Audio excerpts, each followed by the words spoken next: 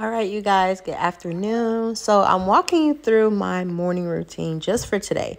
So usually Avery is at school, but she stayed home today. She's still in daycare, so she's not just playing hooky. So I kind of get up, get the kids breakfast. Well, get Callie breakfast. Today, Gianna decided she did not want to be put down, so I am baby carrying the entire video. So I just try to make me some coffee. So I learned to just put it in my little Yeti thingy to keep it hot, or I'll end up heating my coffee up 20 times. Callie loves pancakes, and I'm glad. Avery loves fruit, so it's a win-win there. And I'm kind of just getting my life together, trying to put the baby to sleep, and trying to clean the whole time while balancing the girls. This is pretty much my daily thing, except take Avery out because she's usually at school. So in between all that, I go and I drop her off at school with the other two babies, and then I come home. Then I start doing all this. So gotta take my coffee breaks. Have to take my coffee breaks. Otherwise, y'all saw the eye that I gave Avery? No, I gave Callie because she's screaming nonstop. So after breakfast is, sorry, you can hear them in the back. After breakfast is kind of going and they're doing their own thing, I try to go and get myself together, get my room and everything, the bed made, blah, blah, blah, blah. One thing about me, I'm not going to go a day without making my bed.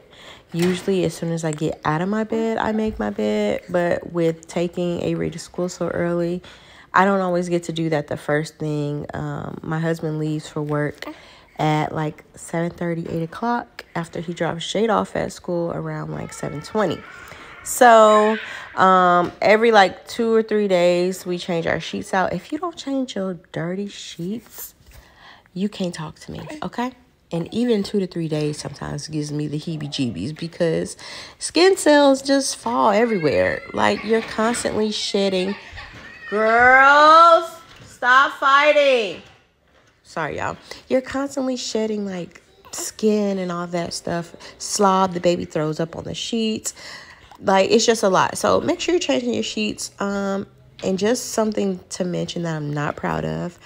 I buy new comforter sets literally like every 2 weeks because when it's time to wash one, I just get rid of it because the washer and dryer like crumbles it all up. And by the time I'm done paying dry cleaning, I'm paying the same price, if not more, just to get another comforter set. So yeah, we also don't sleep on the comforter set, so it lasts a lot longer than you think. So yeah, so I'm still making this bed. It's taking me forever, y'all, because this baby is attached to me and she's sitting here staring at me. Hi, say hi. But yeah, so it's taking me forever to make the bed. So I usually make the bed, and then after I make the bed is when I get ready for my workout. As you can see, I already have on my workout attire. Losing this baby weight has been amazing. And guess what I've been doing, you guys? Nothing. I've just been breastfeeding, which I'm so proud of. Oh, and speaking of breastfeeding, you are literally pouring out the side of your mouth, girl. But yeah, I've just been breastfeeding. I took the full 6 weeks off because I wanted to really just let my body recover. Don't feel rushed to get back out there and work out. But a lot of you guys have requested that I show you my workouts. So I'm going to start doing that because I just started working out again. Now, I'm actually following somebody else's plan that I paid for. So I'm not going to share all of his stuff because I'll share his info for you to pay for a plan. But I'll just show you what like my daily workout routine looks like.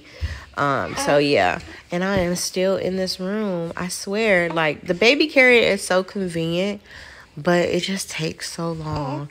Everything is like takes less than, or it takes double the time that it would usually take me to get everything done. So once I get all my stuff together in the room, I just take all the baby stuff, move it on into the living room because now we're transitioning from one place to the next. Callie's done eating, so time to get her settled down. Should I be talking through the whole voiceover? Don't cry, G. Here. Anyways, Sticky Fingers is done eating breakfast. So I am sorry, but I'm not just the perfect parent. I'm about to hand her this phone so she can watch Coco Melon for a little bit while I run upstairs and get their rooms together. Hey, what's the matter? What's going on? But she watches Gracie's Corner. She watches Coco Melon. I haven't started putting her on Miss Rachel yet. So if you let your kids watch Miss Rachel or even Gracie's Corner, Coco Melon, what are your opinions on that? Like, do you think one is better than the other? Do you think one is bad? I don't know. Dang, I completely forgot that I should have been finishing the kitchen, which I didn't. Hey, and don't make fun of me because I just throw the dishes up in there. I don't have a aesthetic home, but when we buy our big house soon, I am literally decorating every piece from every inch of the house, top to bottom.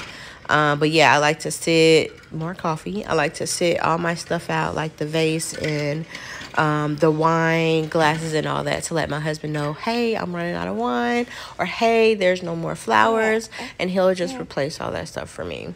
Knock out the girl. Let me tell y'all something. The amount of bottles that I wash daily is ridiculous.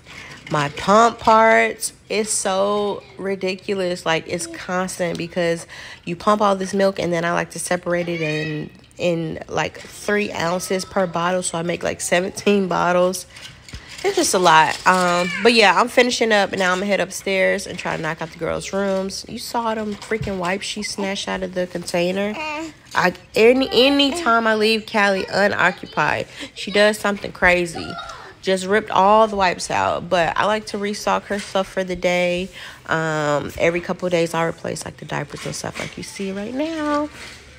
I love her room. I love how she has a window with the really good lighting. So I go in there a lot to like film and stuff. But you guys, kids are so dirty. They're so nasty.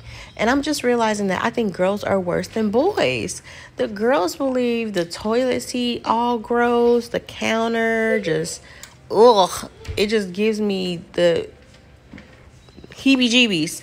Anyway, so that's Callie's room. This is the playroom, so I'm not touching that, okay? They finna just be in there. That's Avery's room, and that's Jade's. Bye!